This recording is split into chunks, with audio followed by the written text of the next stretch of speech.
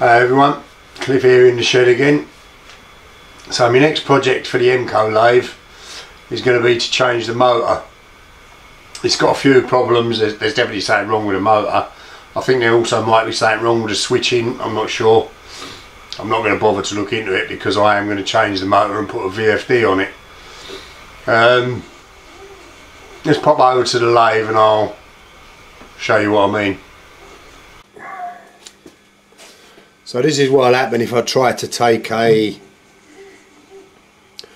½ mm cut across the face. I mean, it's a pretty new sharpish bit.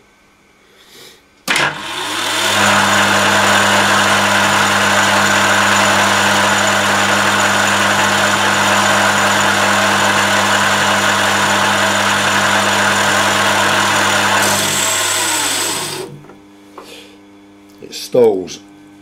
And it won't start again until you stop it and start it. Right, now I'm going to try and take ½ mm off down length, and this is a brand spanking new bit. All that's done is took ¼ off the face because it inevitably chips a bit when it stalls. So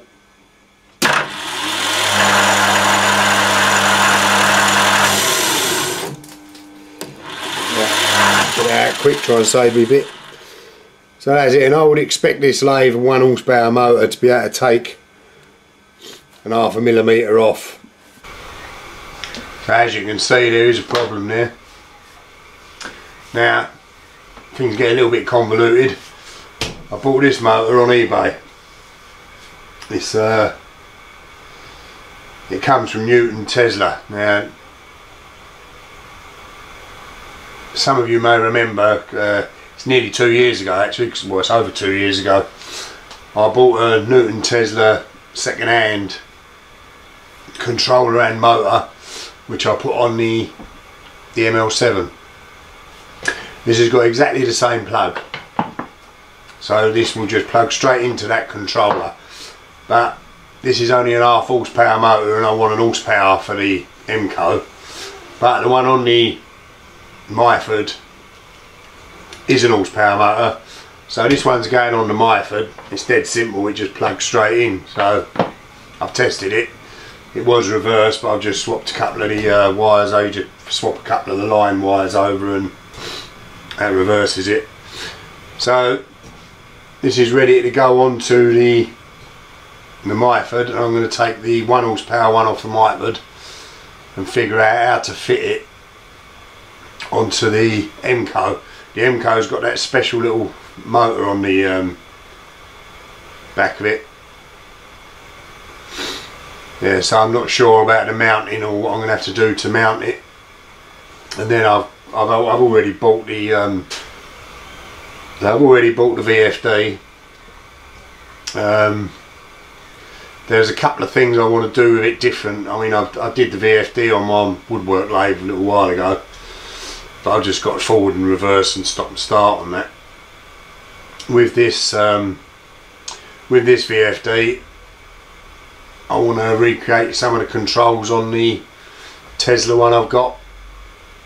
Basically I want start, stop, forward and reverse, but I want the jog facility on that as well. So I'm going to be doing that. I also want to sort of manufacture a no volt release switch on it. I was thinking about buying a complete no volt release switch, but they're also bulky and awkward, and I really like the 2 on off push buttons on the Newton Tesla one I've got. So I'm going to do something about recreating that and then put a little panel on the front of the emco, because I like coming down on the buttons as well.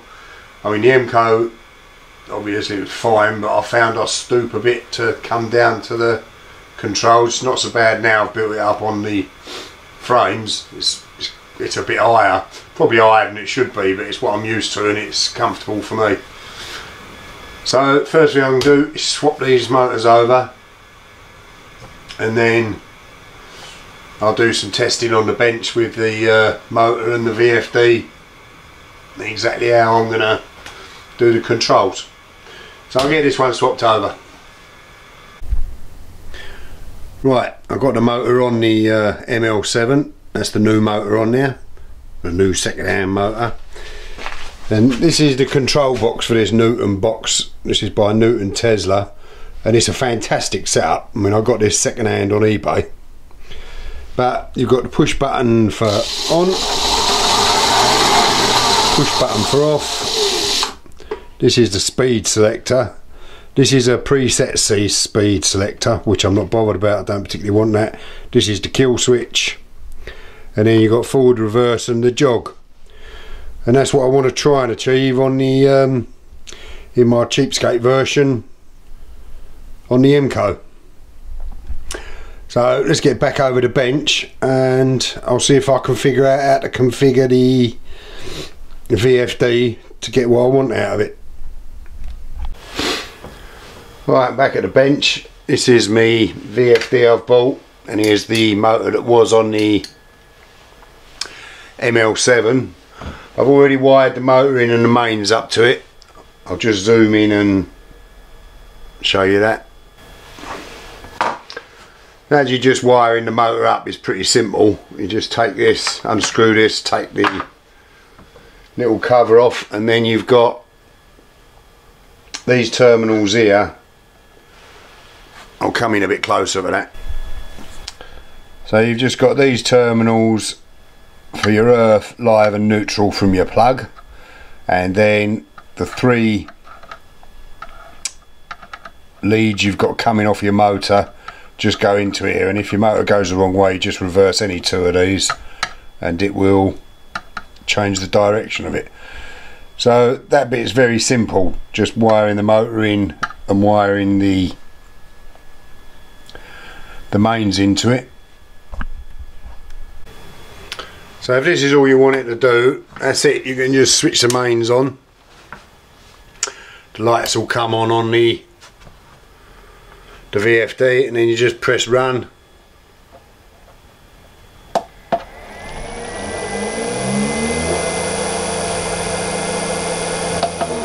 Press stop.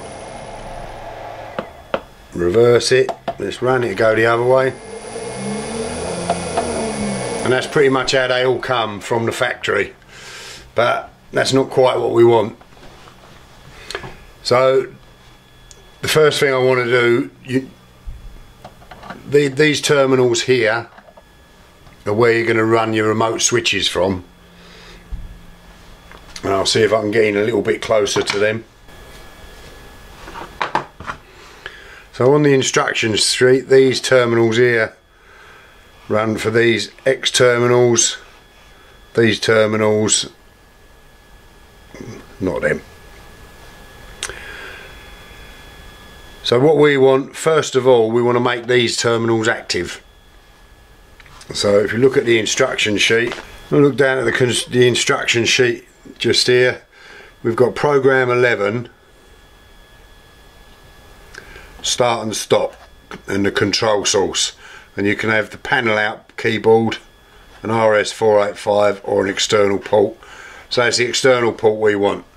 So we just go to the programming, press the program button,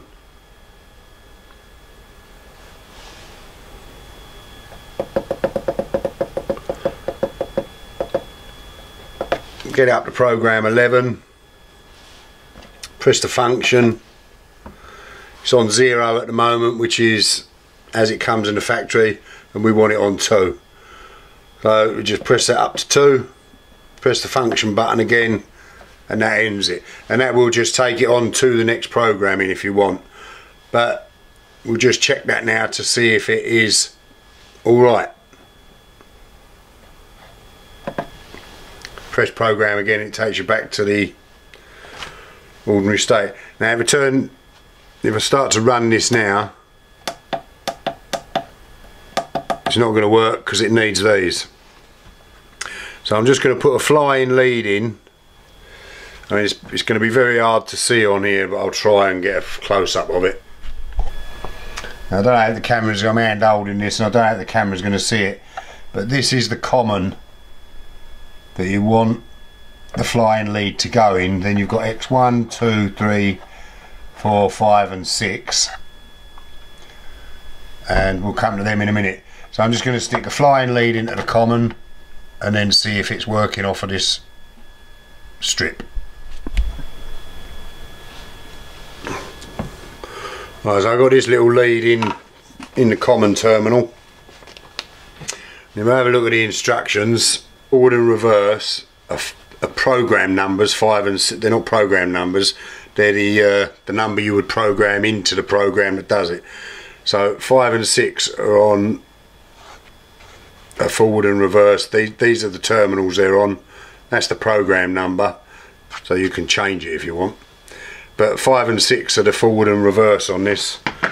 So touching this on 5 and 6, 5 or 6. So if I put it in 5, it's off. It will take it out of there. Put it in 6. That's off. Now I've still got the speed control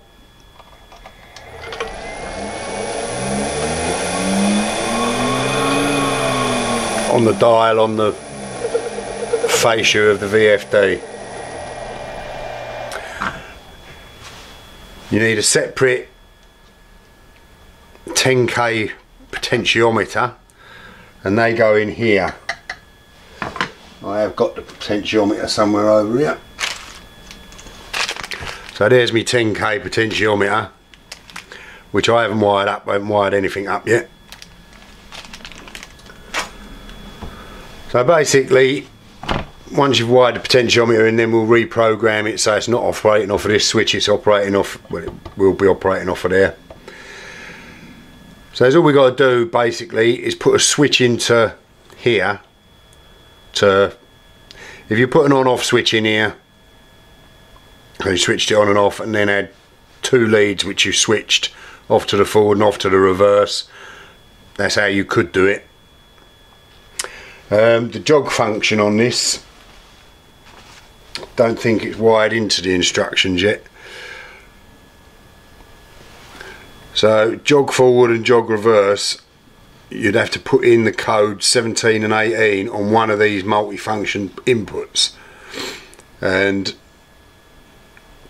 none of these have got 17 or 18 on them, so I'm going to have to program that to put it in. So if I'll use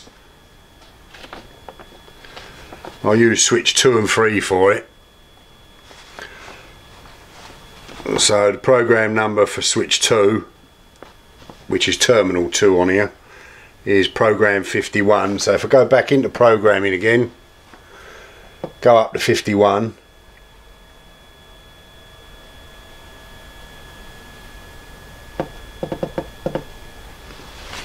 right, so that's fell down. I think the camera's going to pick that up. It's programming on it's flashing on program 51. Then press the data function button, and that's on 14 at the moment, which is one of the set speed selections. If you have a look at the instructions, 14 is set speed, so you can program that to wherever you want if you want to have set speed controls, but I don't want that. So if I put that up to 17, that will be on the jog forward. I'll put it up to 17, end it, and it's going to go up to 52, which is multifunction input number 3, and jog reverse is 80. So I press the data function, move that one up to 18, there's the data, and that'll end that. So now that should, on terminals 2 and 3 here, they will be jog forward and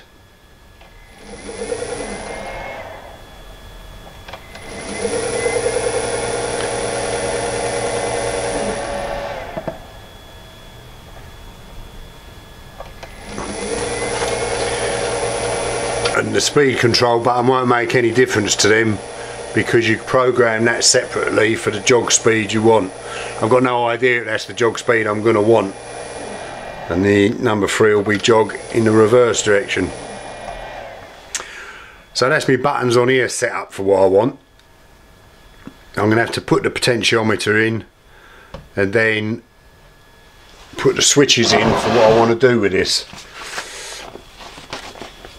Now I don't just want this on a switch to just go backwards and forwards and jog, and so I want to put on this low voltage side, I want to put a no volt release switch on it so I can use the push buttons. So I've bought some push buttons which I haven't got. There they are. So I've got these push buttons that I've bought. They're non-latching, so they just push in and just make and break when you push them in. And you can have them normally open or normally closed. And I've got a couple of these which are either makes and breaks either side of this, which I'm going to use for the forward and reverse switches. And I've got a couple of 12 volt relays which I'm going to be using, and I'll show you how I'm going to wire these up. Hopefully this is going to work. I haven't tried it yet, but I'll do a little diagram and show you how I'm planning on wiring these up. Okay, I just want to try and be clear here what I'm actually trying to achieve. And is all it is the flying lead I had off of the X common. Basically, if we think of the, you see that? Yeah, probably. So we've got the X common on the VFD, and there's the lead. Is all I want to do is put a switch in that.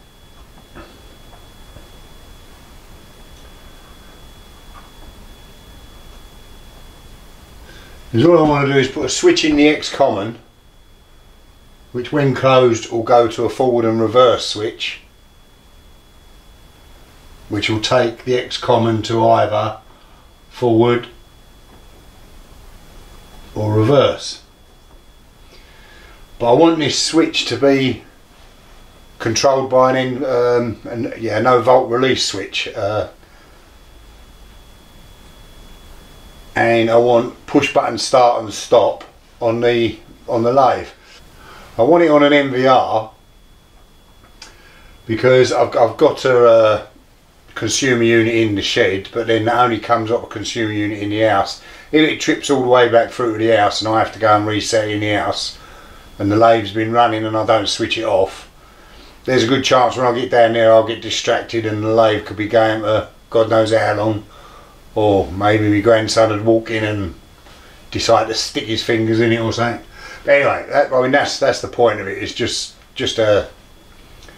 apart from a safety feature, it's a lot more convenient. Like I said, I really like the buttons on the Newton Tesla one.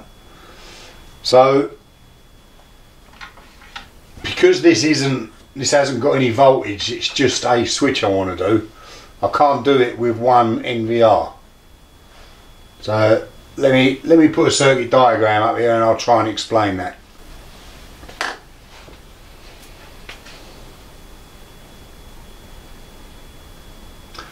Now let's bring a neutral in there and stick a live in. Let's move you in a bit closer so you can see what I'm doing. Right, that's better. I'll just try not to stick me nut in the way. Now we've got, there goes my pen lid. Right, so we've got a neutral in there, and this will be the live. So we have a live in there. And we've got the switch. So this switch is going to be the switch that's operated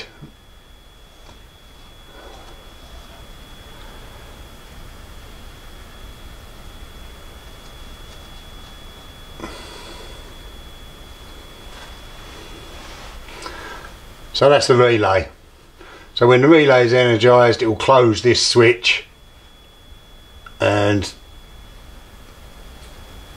if you take the power off of it, it will stop, and then when this switch is closed it will put the power down here. So we want to energize this switch, so take that one off to the neutral. So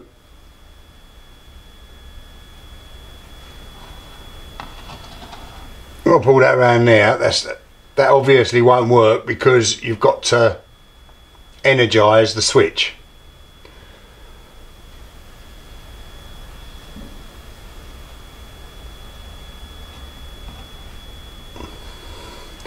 So if I bring that lead in there with the normally open push button there, when you push that button, it'll engage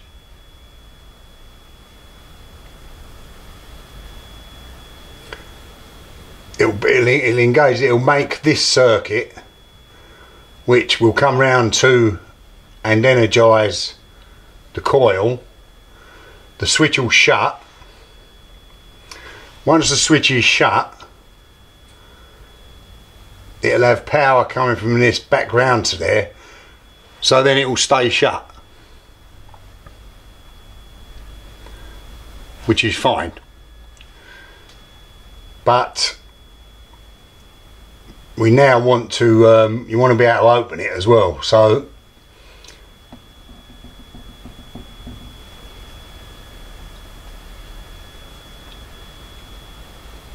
if I put a normally closed push button in here, when you push that and break this circuit, it will break the current, the power coming into the coil, and the circuit will open. So that's pretty much how a normal NVR works. I mean, we're working with 12 volts here, which I'm going to be getting off of the VFD, but a 240 volt NVR, that's how they all work. But to do that, we've got to have the voltage coming straight through it, and I don't want 12 volts going this. I want this to be a switch. I don't want any voltage coming through here. If you was running this onto a little 12 volt motor, that's all you'd need to do, but that's not what I want. I just want to open and close this X-common switch. So if I put another relay in here, that'll be the coil for the relay, and then the switch will be there. These will be connected down here. When this coil is energized, which it will be when all this comes on, that switch will close, and I'll have the X-common close going off to wherever I want it to go off to. In this case, it's going to be a switch for the forward and reverse for the motor. So that is the circuit diagram for it, which I think will work. In fact, I'm pretty sure it'll work. So you got a push button here which is normally open, and this push button is normally closed. The other thing about doing it this way is you can put all your safety cutouts in series with this switch. If you've got something like the door on my change wheel cover is on a little micro switch. When you open it, it will cut the power to the lathe. So if I wanted to, if I just put that micro switch in there, I'll call that door micro,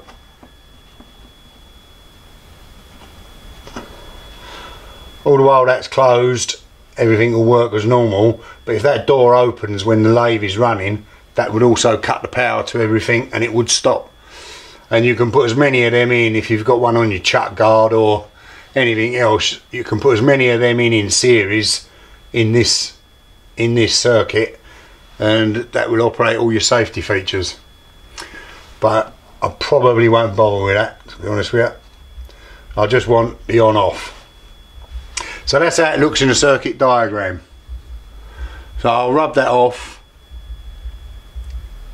and then I'll do a wiring schedule. Just one other thing, the jog feature, I shall just take that directly off of the X-com.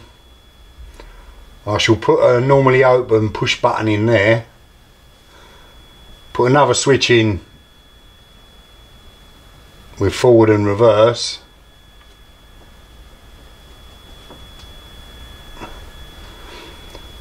so that when the jog is when I put the forward or reverse on the jog and press this button, it will jog it.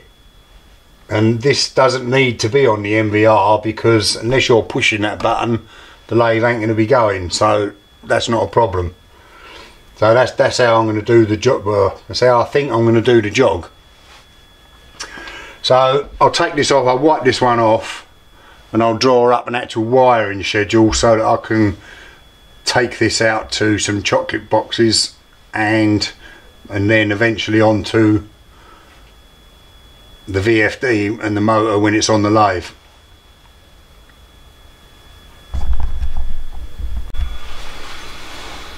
Okay, so this is the actual wiring schedule for it that I've sort of worked out. Took me a while. I mean, I've just put these two 11s down here because I haven't got enough of these at the moment, enough chocolate boxes to make all this up. I haven't got a strip of enough to do it, and that is the 10k potentiometer for the speed, which I'm going to have directly wired into the VFD while I test it on the bench. Right, well, I've got to go and do some soldering and try and connect all this up.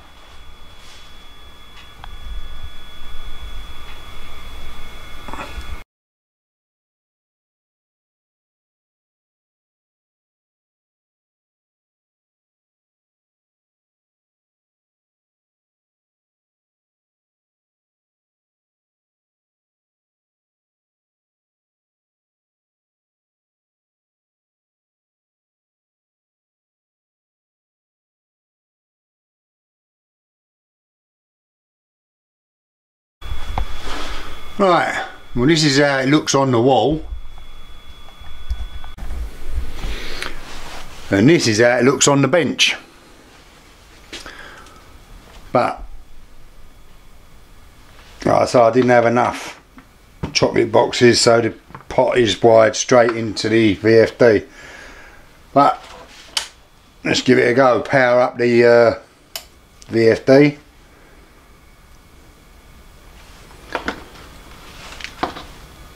That's the jog. That's the right. So we haven't got the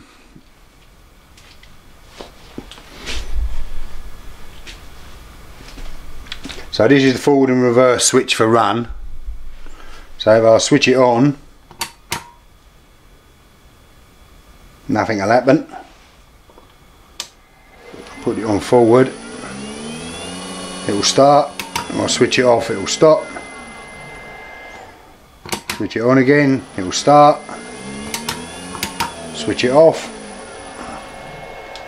Switch it over to reverse, switch it on. Switch it off.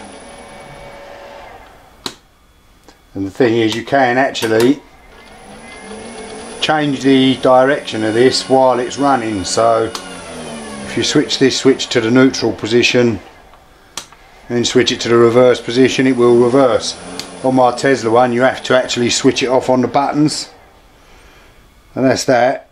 And this is the switch for the jog, which will do nothing.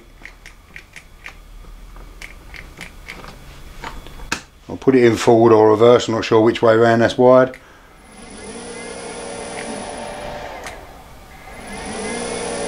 Little jog. Switch it the other way.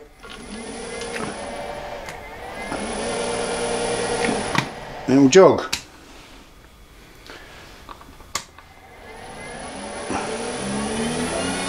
And the potentiometer is doing the speed.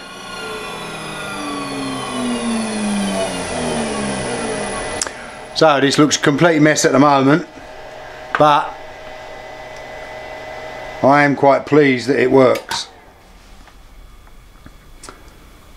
as I hoped it would. I've got to be honest with you, thinking about it fried my brain quite a bit. It's like most things, it's easy once you've sorted it out and you know how it's going, but it took me a while to figure it out to get there.